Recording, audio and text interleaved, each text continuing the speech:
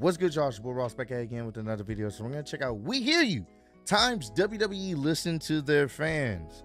Now, I definitely wanted to check this out because we're starting to, I guess you can say, as some of the WWE fans, we're starting to feel like WWE is not truly listening to us. Once again, you guys know, LA Knight is one of the most over individuals in WWE right now. And there have been rumors and speculation saying they're going to push LA Knight after SummerSlam. And then there's also been some rumors where, I wouldn't say he has issues backstage right now, but, maybe some people don't like his attitude. That's some of the rumors. And it's like the fans clearly want this guy to be potentially the next top guy in the company. And for him to not have won that fatal four-way to decide who was going to be the ultimate #1 contender for Austin Theory's United States Championship is just a potential waste, man. Just a potential waste. It's just one of the very few, well, not few, it's WWE they do this a lot, especially Vince. They will sit up there and not listen to fans for whatever reason or whatnot. And it's clearly the fans have chose who they want to be, in a top spot. And Vince, either he'll do it later and at that point the push, like the fan hype is not the same, or he won't do it at all. Or he gets into a situation where he's pretty much forced to the point where he ain't got no other choice but to listen to the fans in certain situations, instead of it just being organic and listening to the people that, come to the shows and put money in your pocket. You know what I'm saying? Why not listen to these people? So we're going to check out the moments when he actually did, or I'll say he was probably forced into because of crowd reaction and stuff. So we're going to check this out. Appreciate all love and support. Should be a good one. Let's do it. Halls of the WWE, it's always been about what one man and one man alone wants. Of course. But that's not to say Vince McMahon has never listened to the people. In fact, on occasion, he's given them exactly what they wanted. It's rare. But what are the biggest examples of this? It's very, very rare. That's exactly what we're going to be looking at Super today. rare. So join us as we take a deep dive into We Hear You times WWE listened to their fans. I wish they would do it now for LA Knight. Hopefully, it will happen sooner rather than later.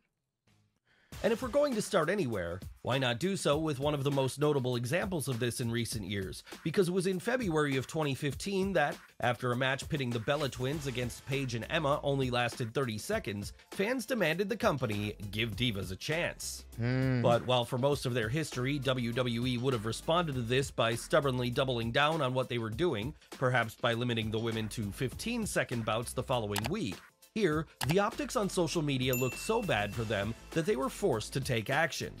So that's what led to the Divas Revolution, a good idea wrapped up in some cold corporate branding that began on July 13th later that year, when Stephanie McMahon came down to the ring and proclaimed that it was time for a change in the division. How would this change begin? Well, with the introduction of 3 of the 4 horsewomen from NXT, Sasha Banks, Charlotte Flair, and Becky Lynch, a trio of competitors who'd been changing the game down in the developmental brand for some time prior to this. And while the first few months of their time on Raw did have its hiccups, this proved to be an excellent move in the end, as come the time of WrestleMania 32 the following April, a new era was certainly underway for female wrestling in New York. Yes, gone were the 30-second matches, and now in their place were competitive contests where the women were being treated like real athletes for the first time in a long time. And that also led to the reintroduction of the women's title, the addition of other extremely talented names like Asuka, Io Shirai, and Bayley, and just generally a sense that the women's bouts no longer represented the bathroom break of the evening. Hell, such a success was the whole thing, WWE even made some legit megastars out of the endeavor when, over the next few years, all 3 of the aforementioned horsewomen went on to main event WrestleMania, becoming 3 of only 4 women to ever do so to date, alongside Bianca Belair in the process.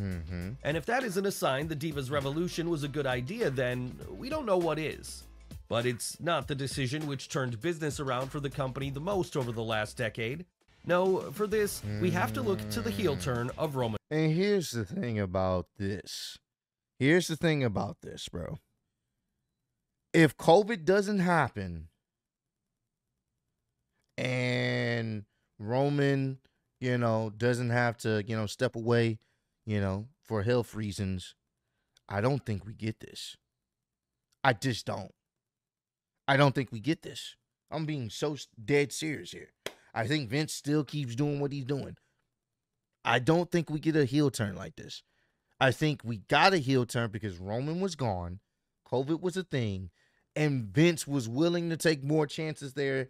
And Roman himself was like, I'm not coming back unless we do it this way. This is how I come back. I'm gonna be honest with you. We got what we wanted, but it was circumstances. Just like the Daniel Bryan Yes movement. We're gonna talk about that. We got what we want, not because Vince was gonna do it. It's because of circumstances that happened that allowed that to happen. You know what I'm saying? Sometimes it's the fans' pressure, which is very rare, that he'll actually do it because of the fans. And a lot of times it's circumstances. Roman Reigns. That's right, despite entering Vince McMahon's company to much fan support in 2012 as part of The Shield, by the time Roman Reigns was split from the faction 2 years later and fast-tracked to the main event from there, it didn't take long for that support to turn sour. Why was this? Well, while the big dog certainly had all the raw tools required to be the next top guy in New York, he was clearly too inexperienced to be in that position quite yet. And as if that wasn't bad enough, once fans realized he was being pushed down their throats at the expense of other more popular stars who they felt were more deserving, it only made them angrier.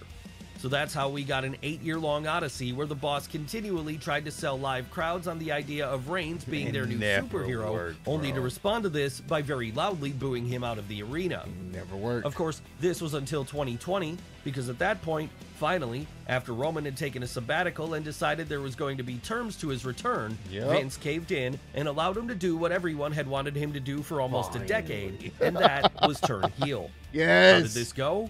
Unsurprisingly, it went excellent, because suddenly the tribal chief, as he now called himself, felt like an all-new man, someone who was no longer struggling to play a character he didn't believe in and was instead commanding the screen at every turn. And we'd be remiss if we didn't mention that this was also what directly led to the birth of the Bloodline angle, the most successful storyline WWE has created in decades, and the one which has actually led to an upturn in business for them.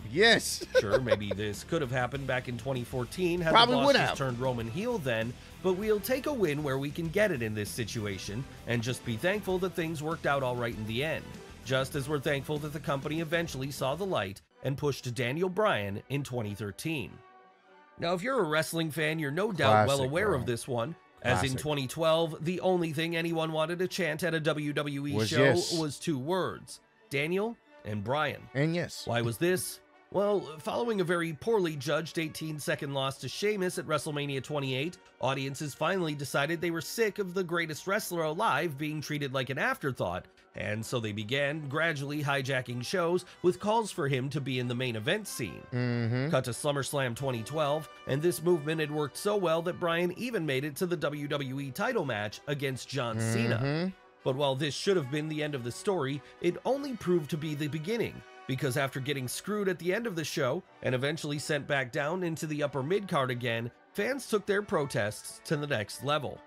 Honestly, at certain points, it got to a stage where it was disrupting the company's ability to do shows. It was. So loud were the rebellious Daniel Bryan chants every week.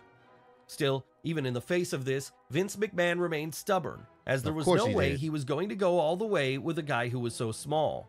But in the end, even he was forced to cave, because after a catastrophic Royal Rumble in 2013, where the crowd turned on the match itself over the fact Bryan wasn't even in it, the boss finally decided to give fans what they wanted.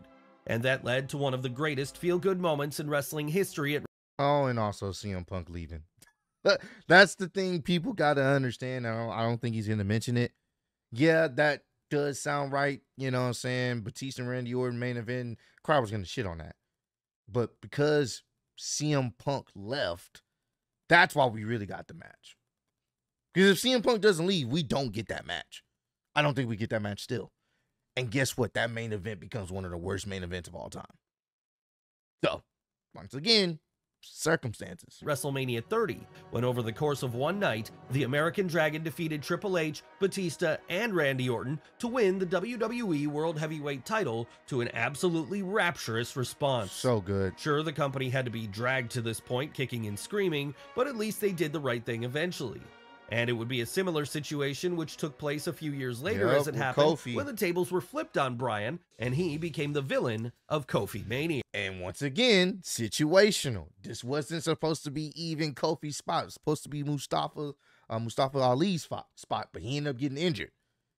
So this happened, and then once they saw what was going on with Kofi and the reception he was getting, they decided to play into it. This is one of the few times I was like, they called the audible, though. They saw the audible, played into it, and it actually worked. Yeah. Now, to be fair to WWE, they didn't exactly fight their audience this time around. No, they didn't. No, once Kofi Kingston, lifetime mid-carder but incredible talent, got surprisingly over during an Elimination Chamber bout in February of 2019, they quickly realized that they had something special on their hands. So that was why at this point, while in storyline they were still trying to keep Kofi from reaching the mountaintop, in reality, plans were already being made to capitalize on the situation by canceling the planned Kevin Owens versus Daniel Bryan bout for the WWE title at WrestleMania 35 and replacing it with the New Day member in that challenger. I thought it was going to be Mustafa. I could have sworn he was supposed to be the guy that they were going to push, and he ended up getting injured. I thought that's what it was. That was what I was hearing. Rumors that it was going to be Mustafa. He got injured. Kofi took his spot, and then that's how it happened. I didn't even know Kevin Owens was even in the mix. So role instead. And it's just as well they did this because what followed was pure lightning in a bottle magic when, at the Showcase of the Immortals, an all-time great moment took place when this time it was the American Dragon's turn to fall to the new hero of the people. Which was great. Yes, after a battle which waged for almost 24 minutes, Kingston was able to score the pinfall to become the first ever African-born star to hold that belt.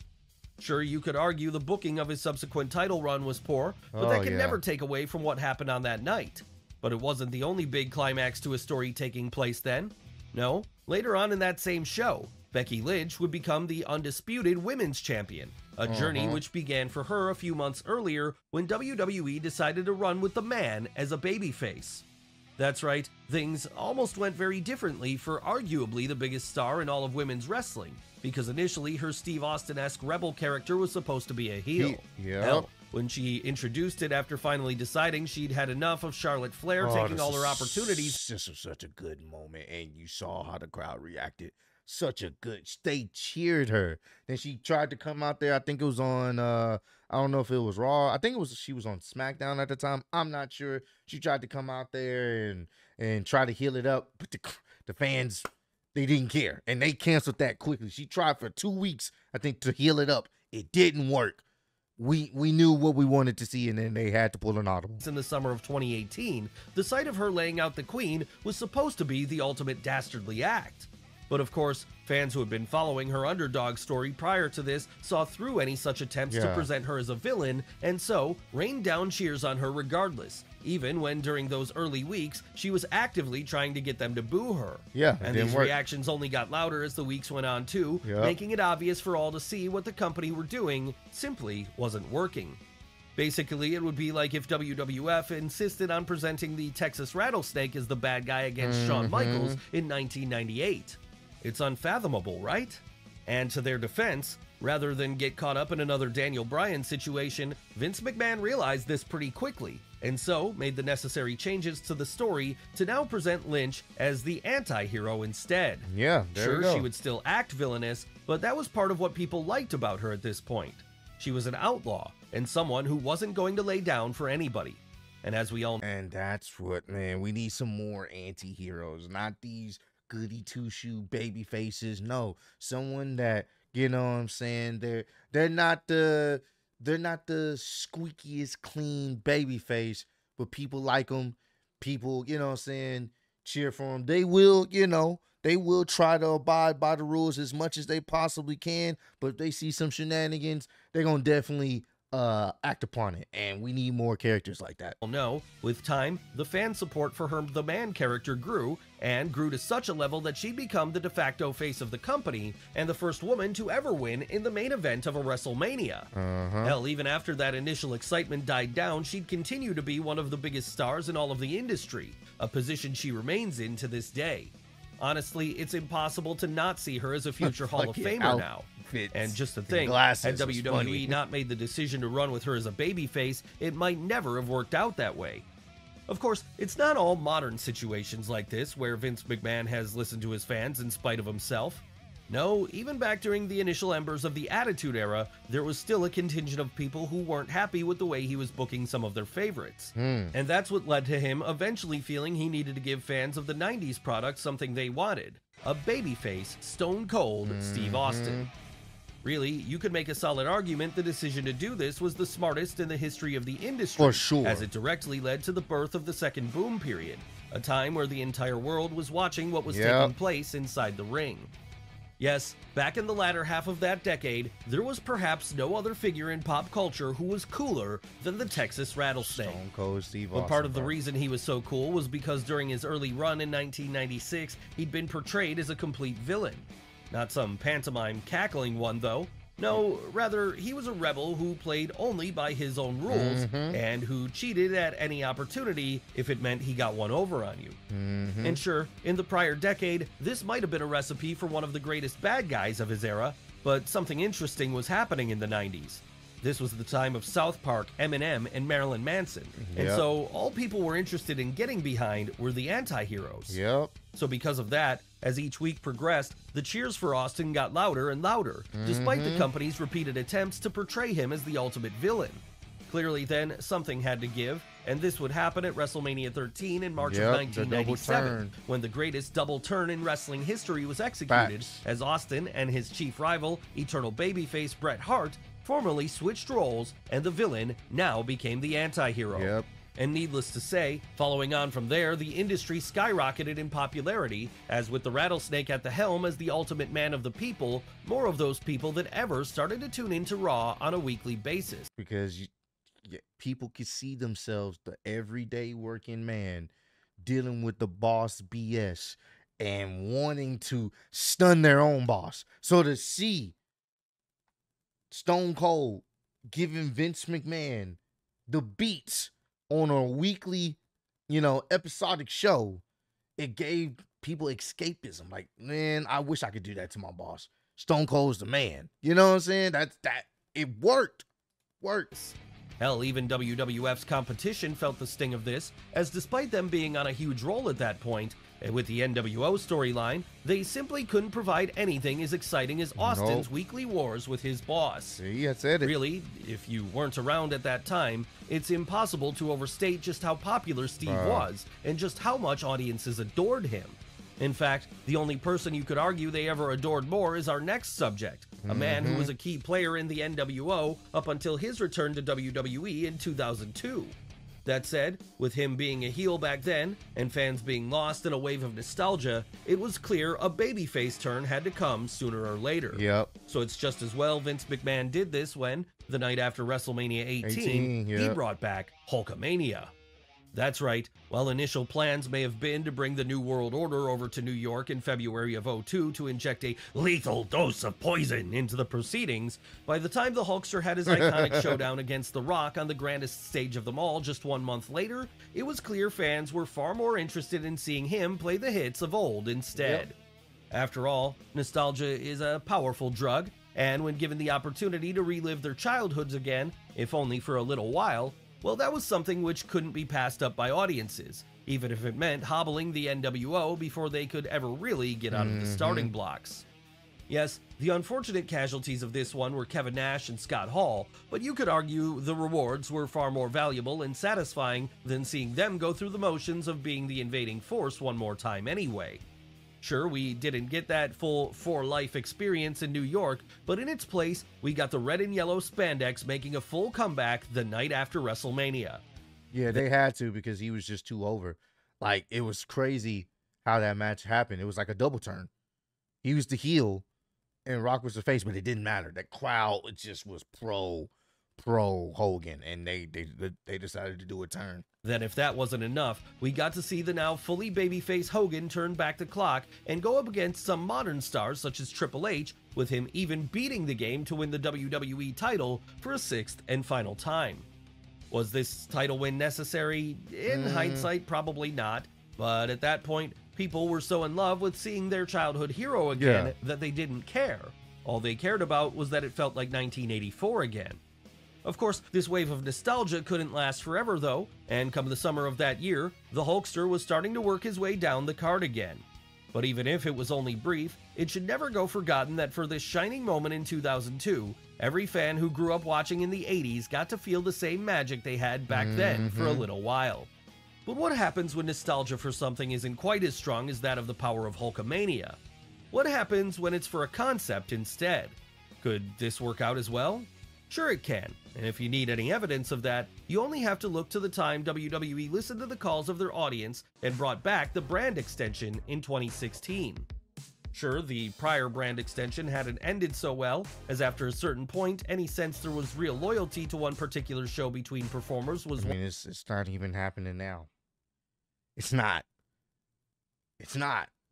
It's not even happening now, truly. I don't know what's the point. They have people going to different shows still, so with no rhyme or reason, so. Washed away in a sea of nonsensical booking.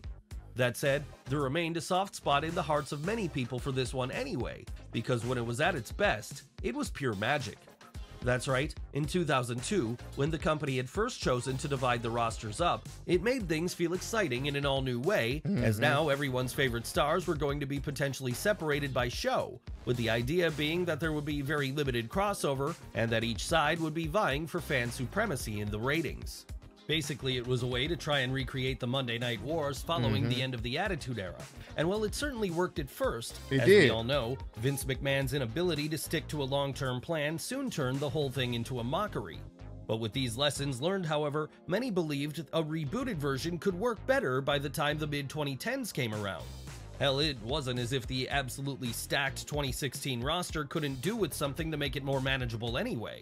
And that all led to the endless social media posts finally getting through to the halls of New York when in the summer of that year, they announced they were indeed going to bring back the draft. How did this go? Pretty much the same as last time, unfortunately, because with Vince still in charge and him only having gotten more erratic with age, it didn't take long for brand delineations to mean nothing as people just started showing up on whatever night of the week they felt like. Still, during those early few months, it was undeniably great, particularly on SmackDown. And the important thing for the purposes of this video is that it didn't work in the long run. No, it's that fan demand got through to WWE and forced them. SmackDown Live, when they actually did the brand split, SmackDown Live was the show to watch. Even now, SmackDown is, in my personal opinion, I rather watch SmackDown than Raw. I really do, because it's much more entertaining, kind of get straight to the point. So to do something for their audience for a change. And it's in that same vein that our next subject gets an inclusion in this video too, because while his WWE title run never really panned out to much long-term, the moment RVD pinned John Cena to win it felt cathartic for everyone watching. But then why wouldn't it? Because this was right in the middle of the Super Cena era of WWE. A period where everyone was centered around one man and his inability to lose to anyone. Of course, while this may have been hugely over with kids, for adult males it very quickly became tiresome. And so, after a while, all anyone wanted was to see someone pin the champ.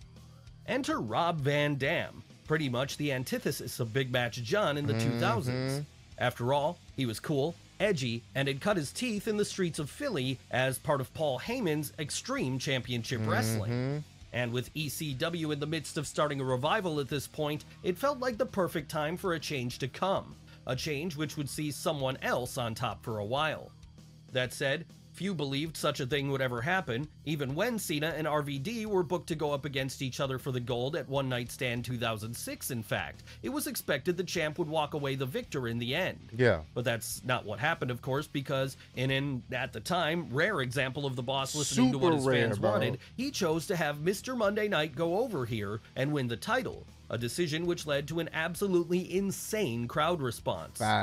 And yes, Van Dam would ruin this for himself soon thereafter by getting caught with weed in his car by a cop, but again, it didn't take away from any of the specialness of that initial moment when fans felt like their voices were being heard.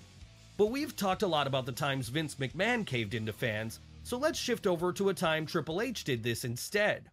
That's right, we're going to go into the time he brought back Bray Wyatt at Extreme Rules in 2022. One of the Now, the loudest saga pops of Bray Wyatt in WWE in should be WWE familiar history. to any regular watchers of this channel, but in short, he burst onto the scene in 2012 with the fantastic Bayou cult leader gimmick, then got booked so bad he had to leave and come back with an all-new character. Luckily for fans, though, Facts. this one proved to be arguably even better than the last, Yep. as it was the introduction of The Fiend, a horror movie monster ripped straight out of his nightmares. The only problem was, this one got so mishandled too, that by July of 2021, Bray Wyatt was out of a job. And that was how most assumed the situation would end at this point, all up until Vince McMahon was forced to resign and Triple H took over the helm of creative that was, because with him seeming to have his finger on the pulse of his audience that much more, it was hoped he would hear the constant cries for the Florida native to return. But would he actually bring him back? Yes, after a cryptic online mystery of QR codes, riddles, and mini-games starting in September of 2022, most came to believe this was the moment that Bray was finally going to make his comeback. The only question was, where would it happen? Well, that was answered at October's Extreme Rules, as there, a doorway of light appeared at the head of the entrance This is ramp, such the a very crazy door which moment, Wyatt bro. would appear through just moments later. Crazy To say this moment, got a bro. huge pop then was an understatement, and it was a Ridiculous. clear message from the game that things were going to be different in his era. It's just a shame this one hasn't really panned out too much Yeah. since. But ultimately, like with other entries we've discussed today, that doesn't matter. No, what matters is that when push came to shove, WWE were, every now and then, willing to listen to their fans. And like I said, that's you got to put I guess you could say, the asterisk behind that, because he hears it. Doesn't mean he's gonna act upon it.